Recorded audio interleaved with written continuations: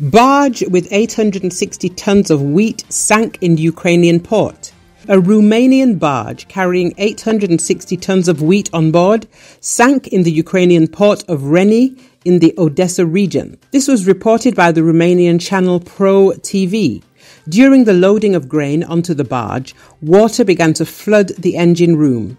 The crew of 5 managed to escape but failed to keep the ship afloat. The reasons for the incident are still unknown. The barge belongs to a Romanian company headquartered in the city of Constanta in the southeast of the country. According to the Turkish Ministry of Agriculture, dated January the 8th, as part of the grain deal, 16.9 million tons of agricultural products, including grain, were exported from Ukrainian ports. The deal, agreed with Russia and Ukraine, allowed ships carrying much-needed Ukrainian food products to leave the country's Black Sea ports. The reappearance of Ukrainian grain on the international market has certainly brought relief around the world. The war brought Ukraine's peak export product, which runs from December to April, grinding to a halt.